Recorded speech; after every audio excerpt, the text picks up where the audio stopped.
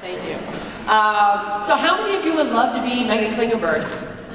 Look at that, Meg! Pretty sweet. I like it too. So. Yeah. So here's the thing. I met Meg in 2008 when she was on the U20 women's national team, and that was... Same height. You were the same height, yes. Yep. And you may have been a little taller, actually. That's rude. Yeah, I know. And this is the same team that Sydney LaRue and Alex Morgan were on and all this. And I'll never forget, we had just won, I think, against Germany or England or one of those teams. And I got on the bus, and Pia, who was the full team, national team coach at the time, said to me, if you were going to start a team from any player on this bus, who would you pick and why? And without hesitation, I'm not making this up, I said Meg, hands down. And so everyone wants to know, how do I become Megan Klingenberg? Well, the reason I picked Meg, really one of the main reasons was her motivation and her commitment, and that ties into her fight and her grit and her mental toughness, and we'll talk about that component. Another component, as Dr. Matt was saying, is genetics, and the other is parents. So if you all want to know, how do we create this? Well, first, a lot of it is out of your control. I can give you the tools in this room to help you all reach your excellence, but I can't tell any parents in here that you're going to be able to create the next All-American at UNC and go on and be on the national team. That doesn't mean I don't want you to dream, but there's some components. The first thing is genetics. Some of you are going to be limited thanks to your parents. You can thank them. I played soccer, college soccer, and I love my parents, but they didn't give me one fast twitch muscle fiber between them. Not one. Fast, no, wasn't in my vocabulary. Loved them, I got faster because I was willing to put the work in. So I eventually did get faster, but fast, no, never. Okay? So some of this is genetics, but just know that if you do put the work in, you work with folks like Dr. Matt, that you can get to your excellence. But notice how I'm saying your excellence. I don't even know what that looks like. None of us do. The second thing is parents. Oh, parents. Kids, this is where you can totally call your parents out, and I will protect you, I promise. How many of you have a car ride home that you are dissecting the game? Oh, there's hands going up, parents, all over the room. Look at this. You are their parents, not their coach. You're paying these great coaches to coach, and then you get in the car and you get rid of all the good coaching that they've just done because you are armchair quarterbacks and coaches. You're my dad. Why do you think I do what I do? My dad jacked me up. I love him. But I'm a hot, ever-loving mess. He still sits in the chair and Serena Williams will be on, or Meg will be on TV and be, why did Megan kick it out of bounds? I don't understand. There's 120 yards that direction. How can't you keep it in play? Yes, Dad, because it's that easy, because you've ever touched a ball at that level before. Oh yeah, see, the kids know. They are totally calling you out and looking at you right now. That's a problem. God love you, parents. Parenting is hard enough today. With all the technology kind of stuff that you're trying to manage, what do we allow our kids to do, what do we don't allow them to do, this whole myth of the college scholarship, and Susie over here I heard got a full ride, which she probably didn't. She probably got $200 for books, but no one goes around and says my kid got $200 for books. They say they got a scholarship, and then you all believe that your daughter deserves a scholarship and is going to get one, and I'm like, you have no idea. Anson takes his scholarships and pieces them out, right? You might get 10%. I think I had $200 for books the first year. There we go, 200. Here's Miss All-American over here, and she gets $200 for books her first year.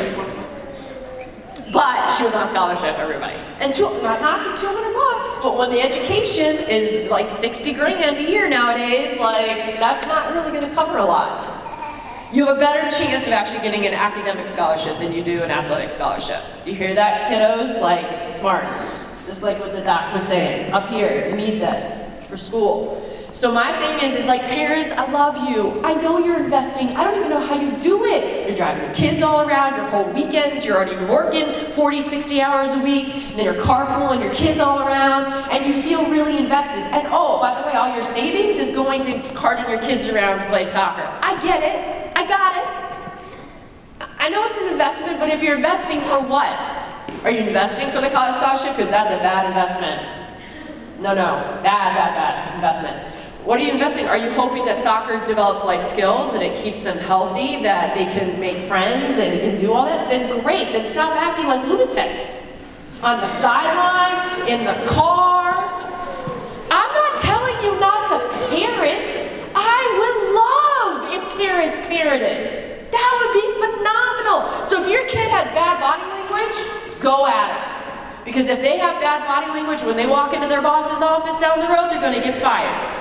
If they're not giving 100% of what they can give that day, so if they're sick, they're coming back from an injury, my expectation is give me 100 of whatever you got that day.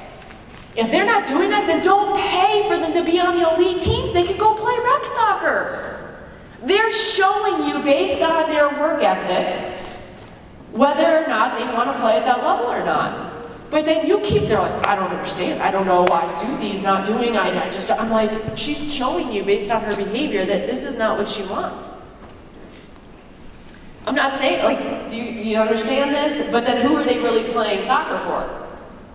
So I'm letting let the coaches coach, and then you all are like, well, what do we do on the way home? I don't know, ask your kids where they want to go to eat or something, I don't know. The other thing you can knock them on is their attitude. If they have a bad attitude, they respond to failure in a bad way, have that conversation, because that's life skill stuff. I'm a big, if it's not going to work when they get big, older, then it shouldn't work on the soccer field. I do that, I also am a college professor. You want to see hot messes? 80% of students, when they graduate, and by the way, they're averaging now 6 years to graduate from undergrad, because they keep changing their majors over and over and over, they move back in with you. 80% of kids are moving back in with their parents at 22, 23, 24 years of age. I love this. Yeah, you're all talk. I see the thumbs going like this, please. And if you're the parent that says, what's wrong with that? I can't wait for them to move back in. They're not your friends. They're your kids. If you're really parenting, and some of you are going to love this, if you're doing a good job parenting, your kids don't like you. I love when you're like, Tiff, I'm really worried my kid doesn't like me. I'm like, thank you, you're doing parenting. If they love you and say you're their best friend right now, we're in trouble. I tell college coaches, if a kid ever comes to you and says, my parents are my best friends, as adolescents, run away. So, parenting gang, I get you tomorrow. You all think you're gonna walk over and watch your daughter play. No, kids, players, you get to go be with Meg. Yeah, right? You get to go and be with Meg, and I get your parents. And do you see how happy they are? That's a problem! All right, so there's parenting. Now here's the last thing. So we talked genetics, we talked parenting, and let me tell you, Meg's parents, ooh, tough as nails. But you'll know where she gets her genetics from. I was up there at the World Cup and there's a picture of us. I think I'm taller than your dad. Hey, he's tiny. Yeah, and her mom. They're tiny, right? So there's no doubt that you're their kid, right? But what you don't know about is that her dad was a state champion in cross country, and her mom was this flat-out stud in softball. So even though she's kind of tiny, she's still a genetic freak in nature.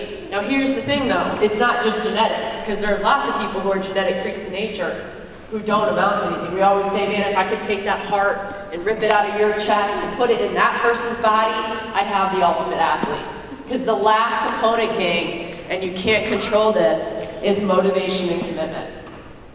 Motivation is that love for the game. It doesn't mean you always like the game. In fact, if you're doing it right, you don't like the game a lot sometimes because it's hard, it's frustrating, you look silly sometimes when you're trying something new, and you're like, want to give up all the time. And as girls can be mean. So now you're dealing with girls on top of it who are not really nice all the time. Right? Sometimes not so nice. You don't want to try things because you don't want to look too good because you're worried someone's going to make fun of you because you're trying too hard. And so there's a lot going on. And so you want to give up, but you gotta love it. You gotta love the game. But it's not just enough to love it. Because when it does get tough, the love is that passion and the attitude. But what I want to know, and what she had, and you can see it a mile away, is commitment. You gotta fight. You have got to do hard things and make behavioral changes. So if it's raining outside and you know you gotta go train, no one wants to go out if it's cold and rainy. Not that you all know what cold is, but you don't want to go out if it's cold and rainy. She was out in Pittsburgh in cold, rain, snow, outside by herself, no one forcing her. Her parents weren't forcing her, and she was outside training because she loved it and she wanted to get better. But she didn't want to be cold. Like she wasn't, woo, 0-degree weather, I can't wait to go out and not feel my toes. But she was like, I need to go because if I don't go, someone else is out there getting better, and I want to get better.